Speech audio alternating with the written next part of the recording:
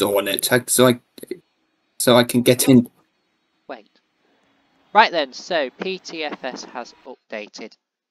This is what's been added. The Embraer 190 Lineage 1000, which is part of the Jet's Gamepass. So this is what the plane looks like.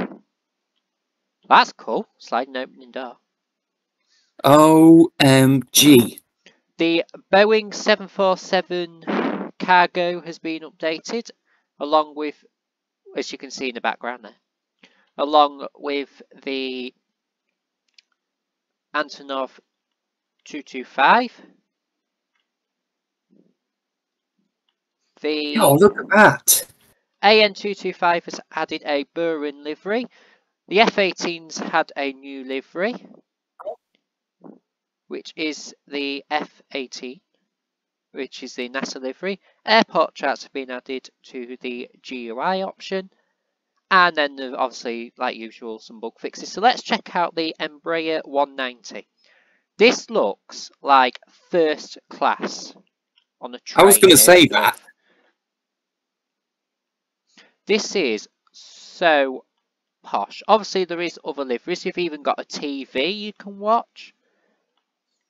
You've got cake, orange figures, drinks. Is there a toilet? Hang on, let's have a look. Let me go into free cam.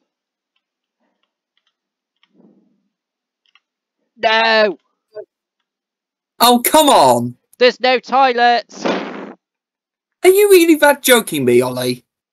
No, there's no toilets! Oh, come on! So that's this plane. So let's take a look at the other liveries whilst we've got it there. So let's scroll down. Where is it? I'll probably pass it. There it is. So we've got Air Canadian, Air French, JetBlue, KLM, United Airlines, Scandinavian Airlines, the normal boring white one, KOT Airlines, Americano, that one, Lufthansa, the one we've just checked out, Belter, Britain Airways, Louis, Oantis and Flybe. So they're the new liveries for this plane. So let's run over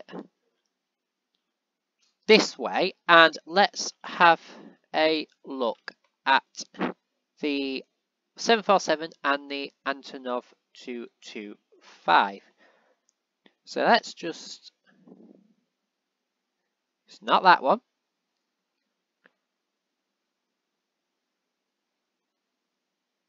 Okay, let's have a look at the F-18 first. This is the NASA livery on the F-18. This looks very, very cool. Very detailed, and I like it.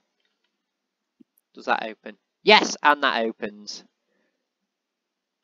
At least it's not Game Pass in case both of us going to fly together on that next time.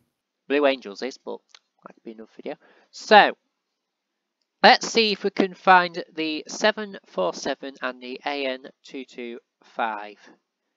Where could it be? It won't be on that list because that's a normal airline spawn. So we need to head over here for the larger aircraft.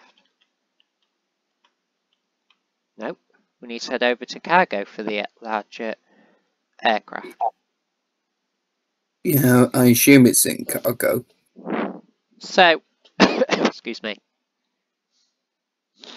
Here is the AN225, so here is the shuttle carrier. That looks awesome.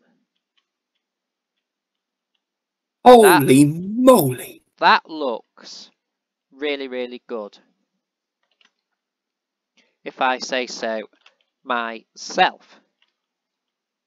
I was right. So, apparently there's one added on the 747 as well, so we need to have a look. 747 shuttle aircraft carrier. Here's the 747 one.